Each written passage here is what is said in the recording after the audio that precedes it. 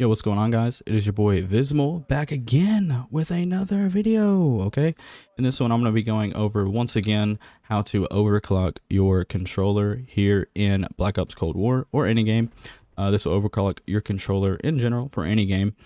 It's pretty simple, so hopefully you guys will enjoy. Hopefully it works out for you guys. And also I'm going to go ahead and address right here and in the setup tutorial that if you get a error message, a 557 or 577, some kind of long error message, if you get that, you're gonna have to go into your BIOS settings within your computer and disable secure boot. Okay, it's pretty annoying. I didn't have to do it, but I know a few people who did. So if you don't know how to disable secure boot, I recommend you just Google your computer, your PC, what kind it is, and how to disable that. Okay, it's gonna be different for a few of you. So yeah. If you're getting that problem, pretty simple fix. I know it's annoying, and I know it can be frustrating, but that's just what you're going to have to do. So, yeah, guys, we're going to get right into it. If you enjoyed this video, please drop a like or subscribe if you want to see more content like this. I'd really appreciate it. And I'll see you guys there. Peace.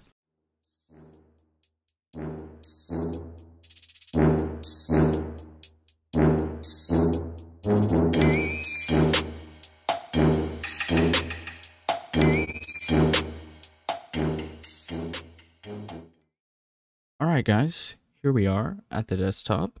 I'm going to leave a link to this in the description, so go ahead and copy and paste that into your search bar and follow along. So, okay, we're going to click on Chrome or whatever your browser is. Alright, go ahead and paste that link up here. Enter, and here we are. Okay, so I'm sure most of you have probably already seen this, probably just figured out how to do it or whatever. So what we're going to want to do is we're going to click on this zip file right here. It'll be the third from the top. So go ahead and click that. All right, and let's click download. And once that downloads, we're going to go ahead and open it up. All right, shouldn't take too long. All right, in our downloads, you should take you right here, but if not, go to your downloads. It'll be right here at the top. It'll be a zip folder. Let's go ahead and extract it. I don't think we have to, but let's just go ahead and do it. Let's extract it. Some people that might. All right, should take you right here. We're going to double click driver.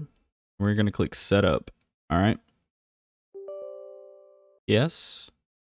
Okay, and you'll see a list of your devices right here, but it's only going to show one or maybe none. But go up here to devices, click all, and it'll show all your devices. Okay, so this is my controller. I have already overclocked it, as you can see.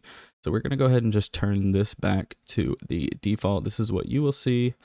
Let's turn this back. All right, boom, bit interval. Your bit interval will probably be 5 or 6 or something like that. It won't be 1. So look out for that. If you're having trouble finding your controller, make sure you're doing this wired, guys. Let me make that clear. Make sure you are doing this wired, okay? But if you can't find your controller, go ahead and just unplug it. Okay, and it'll go away. Let me get rid of that. Okay, it's not letting me, whatever. It'll go away. All right, just watch which one goes away. Plug it back in. All right, and you should be able to find your controller. Okay, so here's mine. There we go. Yeah, my band interval is 6 by default. So here's what you're going to want to do. You're going to click on your rate. All right, go down here to default. Okay, and make this 1,000. Okay, so we're going to make our rate 1,000 and go to filter, click on filter, click this, make your filter yes, filter on device, check this box. All right, and then install the service. Okay, this might pop up. Do you want to open this? Open. All right, install. Once you do that, unplug again, plug it back in, and there we go. Boom. So you should see this. All right, you should see filter yes, rate 1,000. And your bit interval should be 1, and you should have a full green bar here. Okay, full green bar. And that is all there is to it. Now, once you are done, you can just exit out of this, and you do not have to come back here. You don't have to mess with this anymore. Once it's done, it is done. Okay, now if there is ever an update for this, which is very rare, I think there's only been one, but when they did update it for me, it did reverse. So I had to come back in here and redo it. And how you can check your input delay, you can download this program, DS4 Windows. If you want to check it out, I will leave a link to this video in the description on how to download it. But you can go here and you can go to your controller readings, and as you can see, my input delay for my controller is 0 milliseconds. Okay, If you're on a DualShock 4 controller, your input delay might be 1 millisecond after doing this. It may be 1 millisecond, or it might be 0.65, whatever. Or it could be fluctuating just a little bit. So my input delay is 0. I'm doing this on a DualSense controller, but I have done it for my DualShock 4 as well. On my DualShock 4, I had just a couple like microseconds of input delay, which is nothing. I mean, you're not going to notice it. If you can't get the full 0, it's okay. Honestly, the difference from 0 to 1 is not noticeable at all. And also, for the people that I know are going to have questions, if you're getting, after clicking filter on device, if you click this box and you're getting a pop-up error message, a big long error message that just looks really confusing. If you are getting that, you are going to have to go into your BIOS settings and disable your secure boot. Okay, now you can just Google how to do that. So just go to Google and Google how to disable secure boot.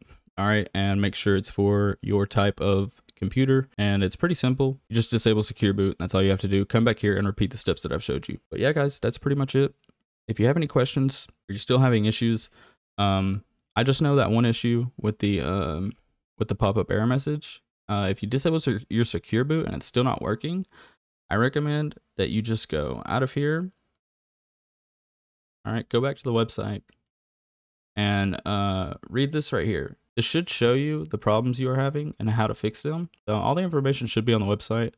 I'm not really a professional at doing this. I just know how to do it, and I know how to fix that one error message. But if you're getting any other kind of error message, I recommend just coming to the website and seeing if you can find it on here and see if you can find a fix. But yeah, guys, if you have any other questions about DS4 or about overclocking, let me know down in the comments below, and I'll try to help you as best as I can. And that's it for me. I'll see you guys in the next one. Peace.